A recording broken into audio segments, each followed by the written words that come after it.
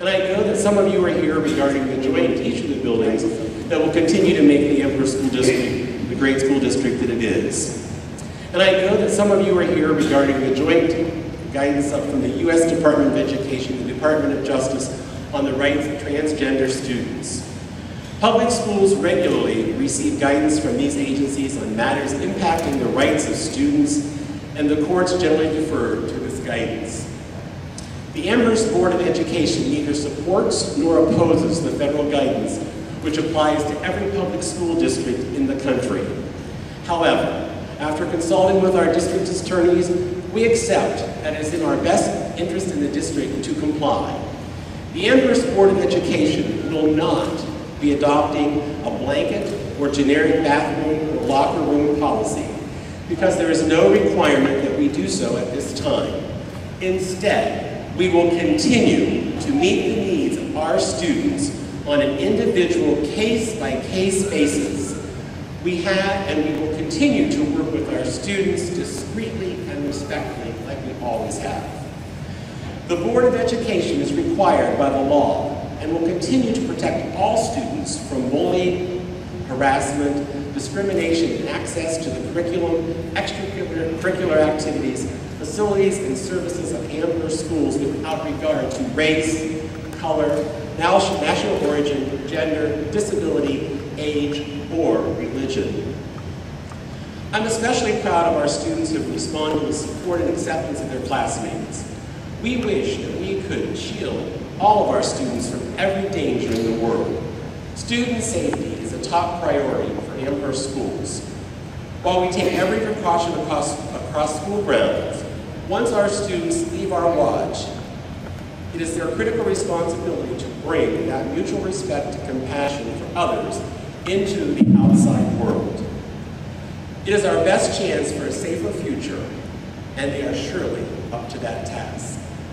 As always, we welcome the input and expressions of parents and community members on how to best serve the children of our district. During this public participation segment, the board will listen to residents.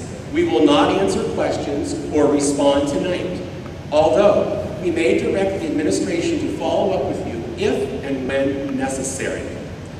With that, we return to item 6 on the agenda, which is the public participation of the Board of Education. It is designed for the public to address the board with their complaints and or concern. The board welcomes and appreciates your comments. If you wish to address the board regarding a problem, we will certainly listen. Second, when you come to address us, we ask that you state your name. We know what you're all here to talk about. There's no one here that's not signed up to talk anything different other than transgender issue that has been brought before us, okay? Individual statements should not exceed 5 minutes, and we have allotted 30 minutes for this time. The reason we've allotted 30 minutes is because we feel that once we've heard from about 10 or 12 of you, the message is going to be the same. If someone has something different to say, we do have the right, or I have the right to extend that if I deem necessary at that point in time. With that said, we call the first person who signed up, which would be Marcos. Marcos, would you please come forward? My name is Marcos Elfinales. I'm a dad. And I want to say up front, we all want the same thing. All those things you said, we all want them for all kids. Okay, so dear board members, we are gathered here today because our school administration has declared both in action and words that they support the implementation of an open bathroom, locker room policy in our Amherst schools. It may surprise you that both transgender and non-transgender parents are here motivated by the same reason and towards the same goal.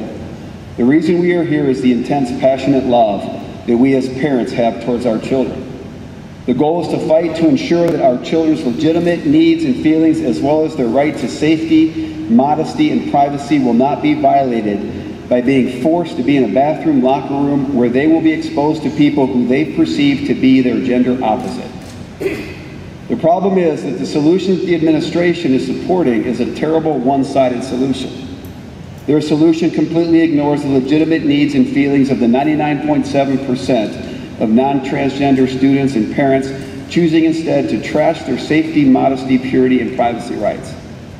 The administration's endorsement of this policy demonstrates a blatant disregard for our legitimate concerns and is a great injustice that we, the parents of non-transgender students, will not allow nor accept under any circumstance.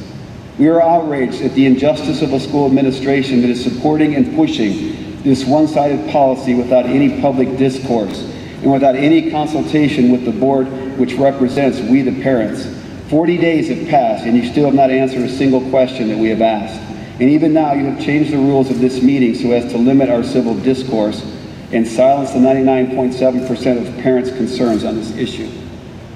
We are outraged at the injustice of having our sons and daughters, without parental approval, forced to watch during class time controversial and offensive material that attempts to delegitimize their sincere concerns, feelings, and discomfort with being exposed to people they perceive to be their opposite gender.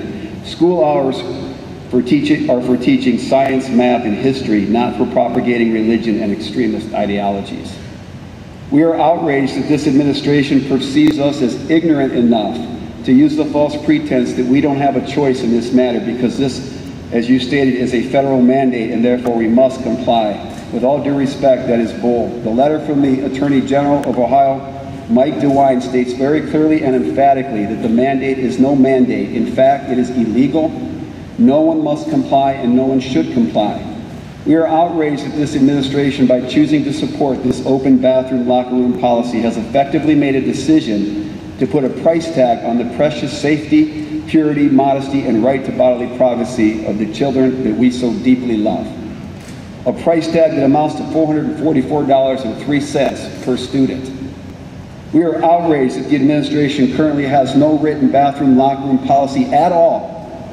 No one knows, nor cares, nor does anyone enforce whether or not students are using facilities that are dedicated to the opposite sex. This unwritten don't ask, don't tell policy is the most reckless, dangerous, careless, and negligent policy imaginable. And it guarantees, even enables, that all students, both transgender and non-transgender, will be violated, yet we as parents are not informed of the risk. Therefore, we can't take the necessary action to protect our children. Mr. Sayers, the parents, grandparents, and all the good people that you see right here of this great community of Amherst, they will not stand still while the hearts, minds, and bodies of our children are prostituted on the altar of political correctness, extremism, and negligence. We will not stand by and allow you to endorse a policy that will violate the modesty, safety, purity, and privacy rights of the children that we love. No, sir, not in Amherst, Ohio. We will fight with our heart, we will fight with our mind, we will fight with our souls to protect the children we passionately love. Marcos, your 5 minutes is up. No, it is not, sir. I have a timer. We are demanding, I'll be done in 30 seconds, please. We are demanding that this board follow the lead of fellow board member Bob Kamnikar and reject the terrible one-sided policy that this administration is trying to force down our throats. Instead, we ask you to form a committee and work with the people of this great town of Amherst, whom you represent, to write a common sense policy, a policy that will satisfy the needs of all children. You must also put an end to the unwritten, reckless, negligent, don't ask, don't tell policy that is in place today. Until a clear written policy is implemented, our children are at risk of being violated and our schools at risk of litigation. Therefore, it is imperative that this common sense bathroom locker room policy be in place before the beginning of the new school year. If not, then you must place monitors at every bathroom entrance until a written policy is in place. And one other thing I want to add, relating to all the good people who are here, these parents are passionate on this issue. They deserve to be heard. There are some here who would want to silence us. It would be a travesty that you, the board, that we elected and which is supposed to represent these great people, would violate their right to due process. If you care about these people, about what these people have to say, then please let everyone who wants to speak. We are not robots, so we're not going to spit out the same things. These are people of emotion who care about their children, so do not categorize them as robots. Let them speak, please. Thank you. Tina, would you please come forward? Just please state your full name. Tina Ficasello. Thank you so much for the opportunity to speak, and I'd first like to say that I am not one of the we that Marcos referred to. I thank you so much so much from the bottom of my heart for your compassion and all that Amherst is doing for their students, to recognize all their students and to really care. And being here and seeing all the students that are here, I'm really moved by that. So please know that not everyone agrees with the statements, especially myself. I'd like that to go on record. I have 2 children that attend Amherst schools. The reason I feel so passionately is my oldest child is transgender. He told me, "Mom, I want to be called by a boy's name," last October. And it was hard for me. At first I thought, you know, this will pass, it's a phase. And I realize now that it's not. There's been many challenges for me, as you can imagine: restrooms, dressing rooms, dating, what fitting room to use when we're out in public. And the schools here have been incredibly compassionate. And also, I appreciate the policy that you have in place allowing children to use the restrooms that they're comfortable using. It's also been a huge opportunity for me to learn more. I've done more reading and visited the ed.gov site more than I think I ever have in my life. I also visited a site I recommend called genderspectrum.org. Very helpful for understanding transgender, and really it states that our definition of male and female as being binary is actually can be seen more fluidly, and that I'm hearing and what I'm understanding is there's so many children that don't identify as male or female. They are maybe what the site refers to as fluid. But we don't have time to discuss all that here today. I do appreciate, one thing I will agree with is we are here because we care about our kids, we care about our community. And I actually did talk to our doctor, our family doctor, with my son. I didn't know what the answer is. I still don't know what the answer is. And her response that I'd like to say was, "We want you to have a good experience." While my child wants to use the men's restroom because that's how he's identifying, he has female body parts, very clearly has breasts, and is not sure how boys would react if he uses a boy's bathroom. The school has offered for him to use the single stall restroom, which I'm so thankful for, and I think that's very helpful. However, I don't believe schools can mandate that as a solution, and I know some of the parents have been talking about that. I feel it violates our rights for privacy, and it also, I think, is very scary towards segregation, telling students they have to use a certain restroom because they're different than the boys or they're different than the girls. And before I came here, I asked him if he wanted to come, and he said, "No, I really don't want to be there. I think it would be upsetting for him to hear some of the comments, so I'm glad that he's not here." But I asked him, I said, "What do you think? What do you want me to say?" And he says, "Mom, I don't care, I just want to pee." And I know we've been hearing that kind of as a joke or to make it lighthearted, but that's really what it boils down to. The kids only have so many minutes between class. If they need to use a restroom, having a single stall restroom is not necessarily the solution for them. They may have to wait for other children. So I do appreciate the policy that my child is allowed to use the restroom where he identifies. I do want to just close again, thanking so much Board of Education for all that you do, for all the people that came out tonight, for having a pride club at this school. When I talk to other people and I say, you know, Amherst is fantastic, they're so supportive, they have a pride club. There's so many children, I don't know if you realize this, in that pride club that cannot tell their parents how they feel. They have no one else to talk to, they're alone. Or they've tried to talk to their parents and their parents shut it down. So thank you so much for having this a place where they can come and have someone to talk to and have other kids that they can relate to. My child's very active here. My child's active in band. My child's active in theater as well. So I will just conclude again by saying thank you and reminding everyone here we're not here for religious or political or even our own views. We're here for our children, and I just hope that we can continue to move forward with kindness and compassion. Thank you so much.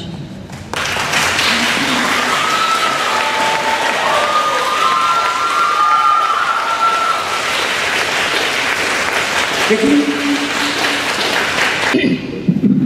Yes, my name is Vicki Brusky, and I'm a resident of Amherst. I'm a special ed teacher in a neighboring school district. Just been a teacher 2 years. I've always been a stay-at-home mom, but most importantly, I'm an advocate for children. I'm an advocate for all children. My son has tried the public schools. He's tried the parochial schools. He's been bullied to no end. I've had absolutely the most wonderful relationship with Amherst Schools and Sarah Walker, the special ed director, who helps me whenever I need her, even if my son is going to a different school on the autism scholarship or being homeschooled. I couldn't ask for a better advocate for a child than Sarah Walker. I have emailed all the board members. I had a response from Mr. Engel telling me that they're going to exactly what he told the last. I asked everybody. I also emailed Mr. Sayers with no response. I asked all the board members for their opinion. The only one that gave me their true, honest opinion was Mr. Bob Kamnikar, who I want to thank very much. It proves to me that somebody does represent the people of Amherst. An Amherst parent texted me yesterday after church at Trinity Church in Amherst. She said, "Vicki, my kids are so upset about this." I said, "How so?" I said, "How do your children know?" Young children. She said that a person of opposite sex would come into their bathroom. They're talking about it at brunch this morning after church. My Nick will never use the bathroom at school, and Hannah is really scared. Johnny, who's going to be in 7th grade, said, "All the bad kids are going to use that rule, and they're going to get into the girls' bathroom, Mom." As we often say, out of the mouths of babes. The mom then went on to say, "I thought Mr. Sayers and Mr. Molnar were men with integrity and good moral values, and I was hoping that the school board members that I voted for shared the same integrity and good moral values." She says, "Vicki, why aren't they handling this with more caution? There's so many compromises that can be made." I'm telling you, and I'm telling everybody in the audience, this is opening up a huge can of worms. This will go way beyond the hours of school and into the hours of extracurricular activities, such as basketball games that bring in hundreds from other communities on a Friday night, perhaps the Comet Relays that bring in over 1,000 people. Men will be going into the female restrooms. They don't have to be dressed like a woman if they're transgender. They can be bearded and dressed like a male. Male coaches will now be able to go into the girls' locker room, and female coaches will have the opportunity to go into the boys' locker rooms. What about the teachers' bathrooms? I was thinking with my friend, maybe the teachers and staff should practice this decision made by our administration first and report back to us as citizens how it goes. Also, transgenders can be homosexual or straight. This is putting a lot of pressure on the transgender students if you think it through. You are putting all students and all children at risk. Transgender persons and the LGBTQ community are not asking for equal rights. What they are asking for are special rights that violate the dignity and the privacy of women and girls and simple common sense.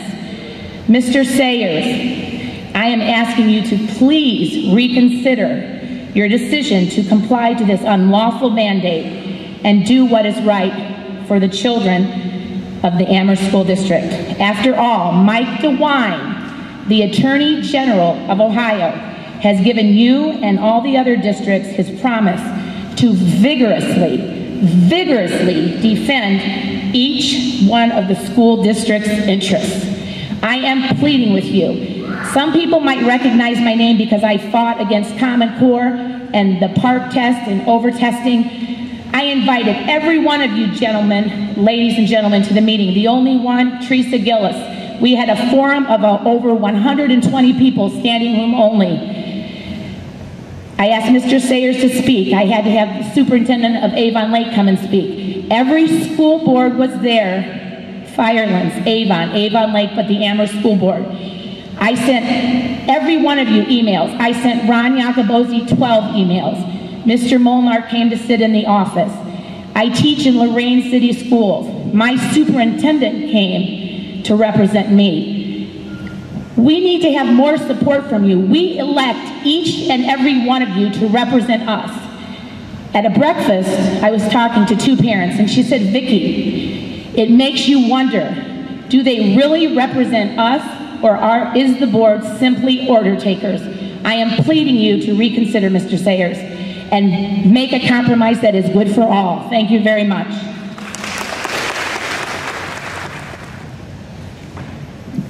I'm Kirsten Penton Hill, and I thank all of you and your families for all the time and effort you have given to the community over the years.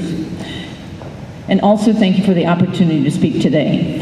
Way back when, my father and grandfather were on the Amherst School Board, and I have been a member of the Amherst Schools Education Foundation for many years, and am interested in things being on the up and up in this community. We citizens vote by democratic process for the maintenance of our schools and teachers. You as school board members were democratically elected, and we ask that you please consider the democratic process in regards to the Dear Colleague letter, which is very concerning to the community. We do not want you to collapse from fear or political correctness, as did the superintendent on this issue, which is so important to the cohesiveness of our community. The Dear Colleague letter, dated May 13th, sent by the Federal Department of Justice and the Federal Department of Education, is merely an introduction. Yes, you can take a look at the threats and the punishments involved. It contains threatening language, for example, loss of financial support, but this letter does not have the force of law. This is something conjured up by the Washington bureaucracy. I am sure of this, as you see in the letter that you have from Ohio Attorney General Mike DeWine, who is saying he will defend us. So, please follow the democratic process by studying this issue, researching the issue, and speaking with others before you take any action. Please read Attorney General DeWine's letter. Please research it more, deliberate it, and have public hearings. The superintendent and the local school board is here to serve us, not the Federal Department of Justice and not the Federal Department of Education.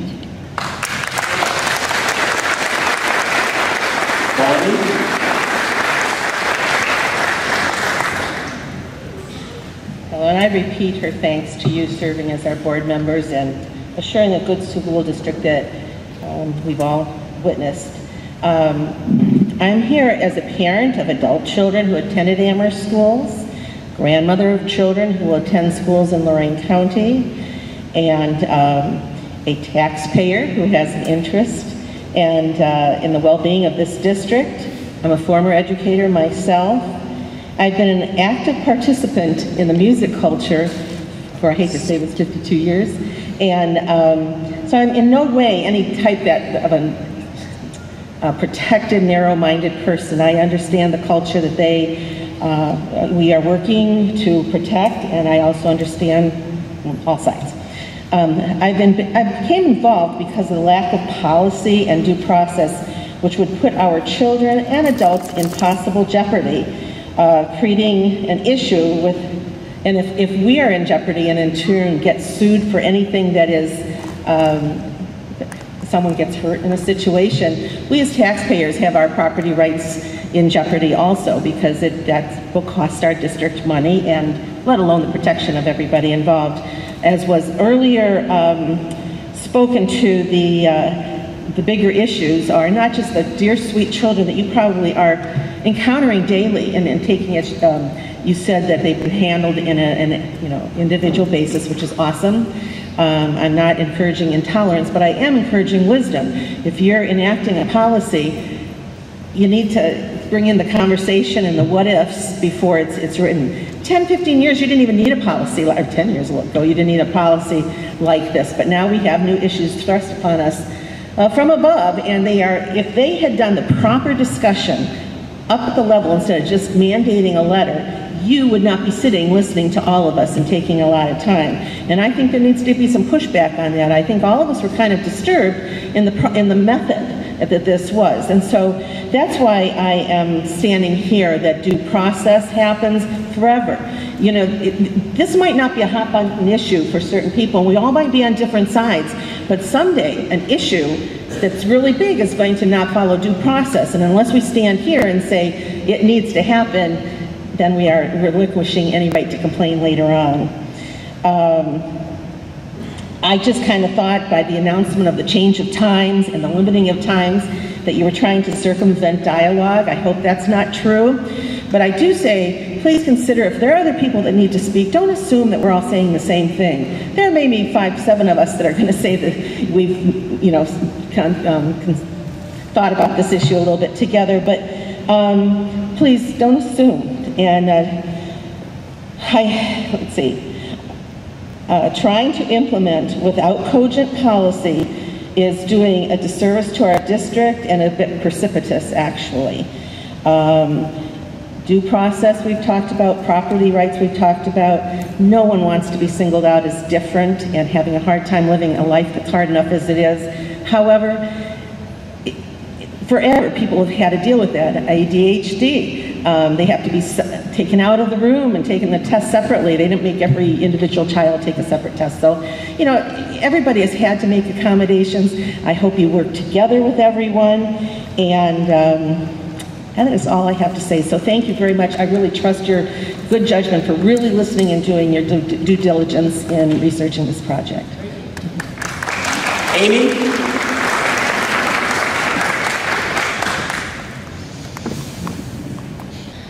My name is Amy, and I come before you, the board, just to express my views as a resident here in Amherst and a mother of 2 children.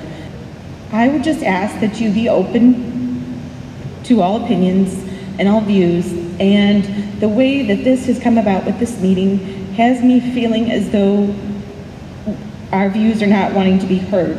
I understand you giving us the time to listen to us here, but not being able to consider all you know, giving us that opportunity to be input and hear what's going to happen. These are our children we're speaking about. These are, we're trying to accommodate a few, of course, to give them equal, you know, show them love and show them compassion, but there's also a position that you're putting the other children in that makes them feel, not all, but I know for my children, makes them feel uncomfortable in our conversations. And I just ask that you please just, as we go forward, just listen to us as parents, accept us, our views. We all have different views, but allow us to, you know, really care about, give us the opportunity to be heard, and please consider us, because, you know, we want to consider those select few and make them feel, you know, cared for, but we also have other children's needs to meet as well. I thank you for your time, and I trust that you will go forward and do this for us. Hello, my name is Joe Kozak. I'm here the same for most of the people here. I'm a father of 2 young girls that will be entering the Amherst School District this coming fall, and am concerned about their safety and their feelings being kept in front of everybody else, as they will be approaching the situation the same way. I'm also concerned with the fact that how this was being pushed through. It seemed like it was a forced issue, not allowing the same due process that was mentioned before, and not to forget the feelings of the students that are here, and everyone's here that's to support the transgenders, but we need to make sure that we consider all the kids that are invested in the schools as well. Not just one small group or another small group, but the entirety. Thank you. Joshua?